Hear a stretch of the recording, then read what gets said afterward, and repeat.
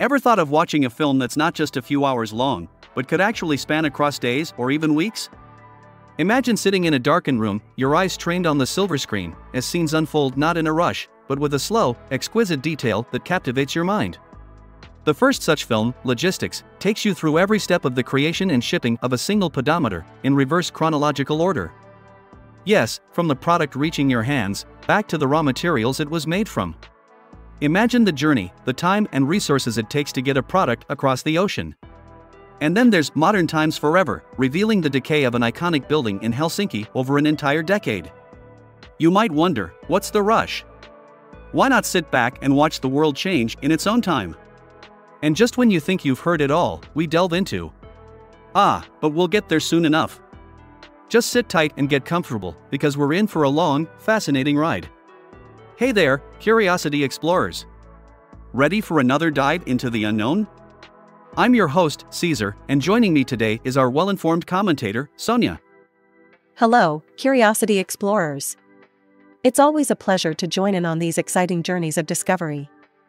Absolutely.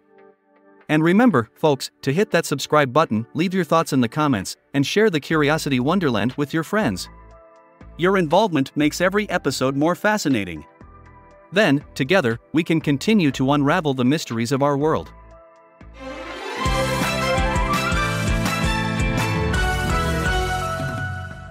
So, picture this. The late 1990s, the film Titanic hits theaters. It's over 3 hours long, and everyone who watched it was amazed at how in-depth the film went into so many minor and secondary storylines.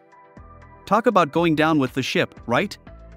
Well, fast forward to 2023, and Leonardo DiCaprio is at it again with another super long flick, Martin Scorsese's Killers of the Flower Moon. This film also had a runtime longer than 3 hours, and again, it both enticed and divided moviegoers with its long, winding tale. Whoa, 3 hours definitely seems a commitment. Oh, absolutely. But let me tell you, compared to some movies out there, 3 hours is just a drop in the bucket. Filmmakers across the globe have created movies that are, get this, way longer than 3 hours. We're talking about films that run not just for many hours, but for days. Days? That's quite the marathon. Oh, it's a marathon and a half. Imagine the commitment needed to watch them all the way through. Now, one such film is Logistics from 2012. The filmmakers, Erika Magnusson and Daniel Anderson, decided to trace the life of a pedometer, from the store where it was purchased all the way back to the factory where it was manufactured. It sounds intriguing, but how long is this movie? Hold on to your hat. Logistics runs for a whopping 51,420 minutes. That's about 35 days and 17 hours. No way. Oh, yes way. Can you imagine? You get to see how this simple, low-tech product made its journey halfway around the world, from its point of manufacture in Asia to its eventual sale in real time. It's a depiction of business, of how retail goods are produced, delivered, and sold in the modern era. Quite the journey, wouldn't you say?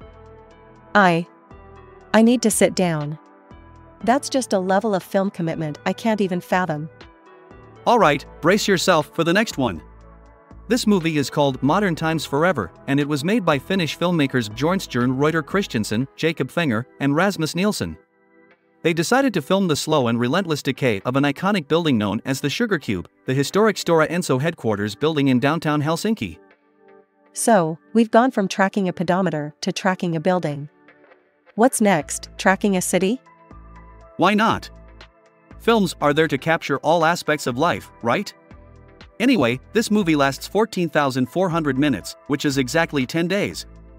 The filmmakers wanted to show how a building like that decays over a very long period of time. It's about the roles of time and impermanence in public spaces. 10 days? That's a lot of time to commit to a movie.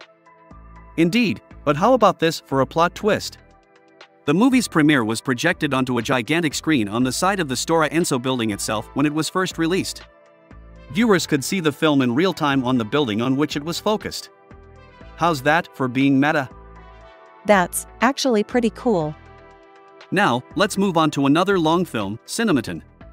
French filmmaker Gérard Corrant began compiling 3-minute-long vignettes of friends, celebrities, and random people around France in the late 1970s.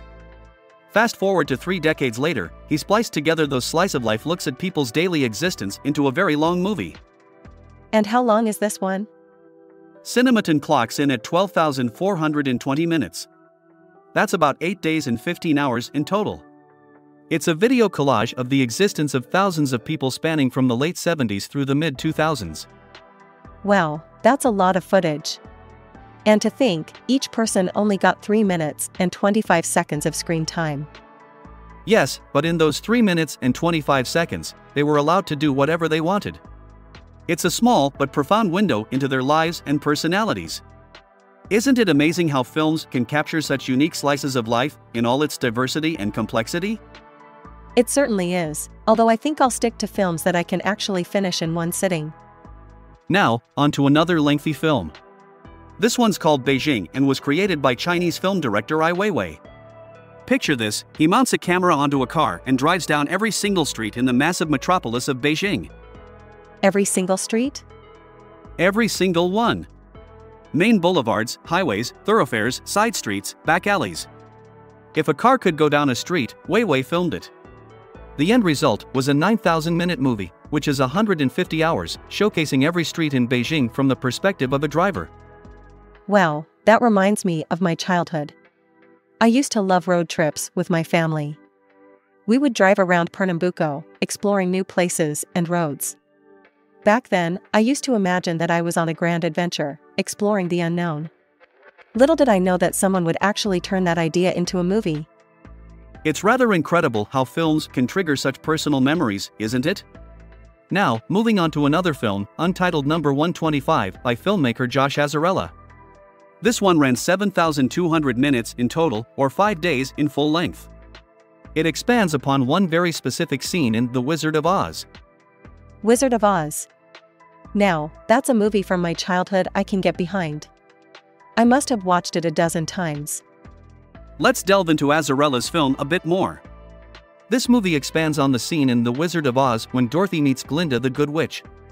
Azzarella imagines what might have happened had we seen more of Dorothy's journey with Glinda. What was just a 6.5-minute section of the original film becomes a 5-day marathon in Azzarella's version. You know, this reminds me of when I was a kid. I had this wild imagination. I would watch movies like The Wizard of Oz and then daydream about what else could have happened, or what the characters might be doing when they're not on screen. I suppose that's the power of films. They spark our imaginations in the most wonderful ways. Absolutely, and speaking of sparking our imaginations, there's another long film titled Amria Ekta Cinema Banabo by filmmaker M.D. Ashraful Alam, also known as Ashraf Shashir.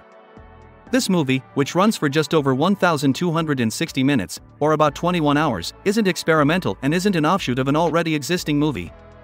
It's a traditional narrative movie, but it's 18 or 19 hours longer than most movies. 21 hours?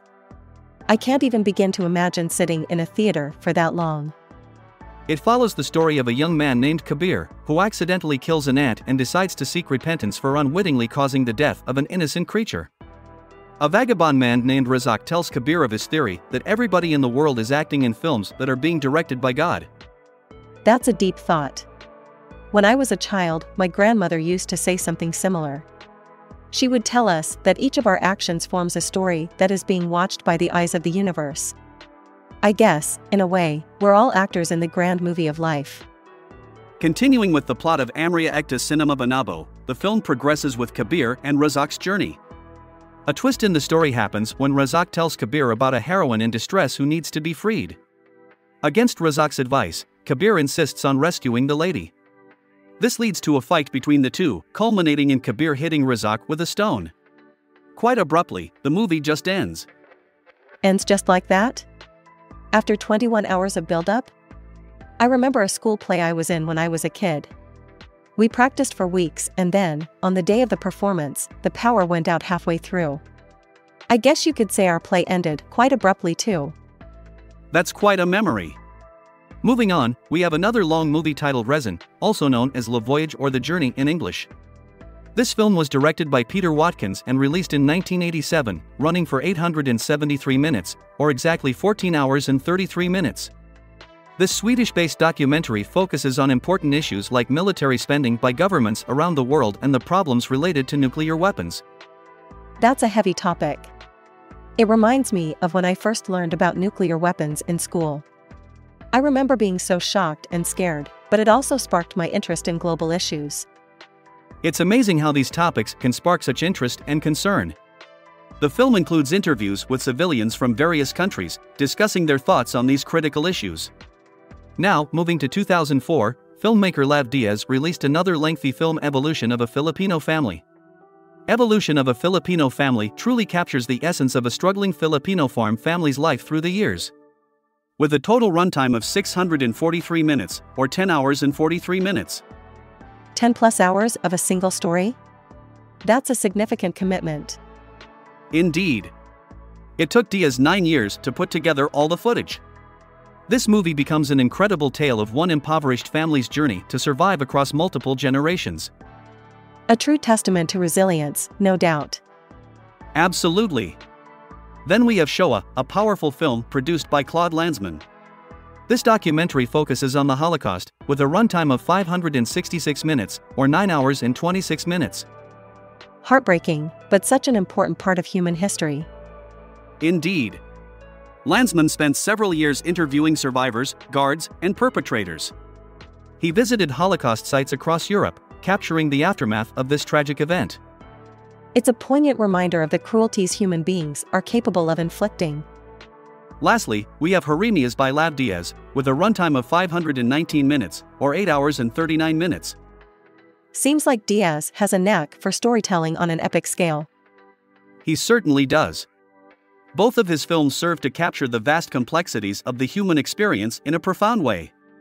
And finally, if you thought the storytelling journey was over, hold your seats as we dive into the narrative of Jeremias.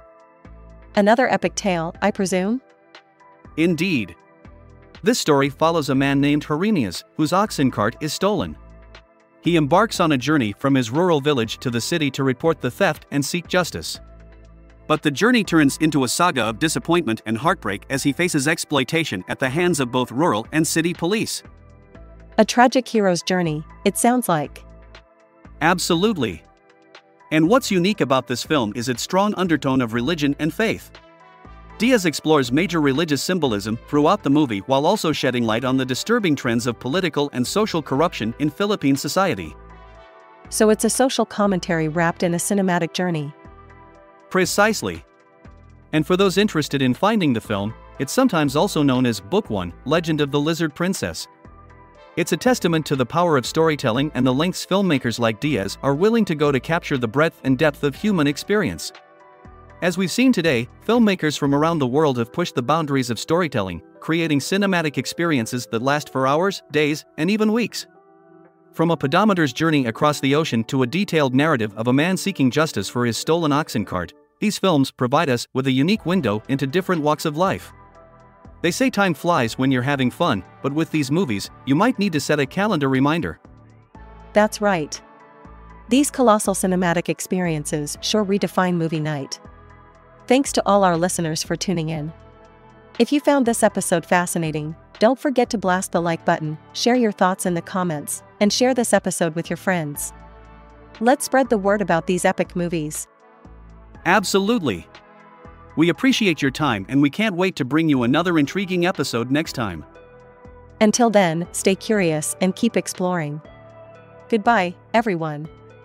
Goodbye. Stay safe and take care. Our fascinating journey through some of the longest movies ever was inspired by an article titled The Crazy Stories Behind 10 of the Longest Movies Ever on Listverse. It was penned by Selmy Angulo and published on December 5, 2023. If you're interested in a deeper dive, the full URL is in the video description. Now, I'm off.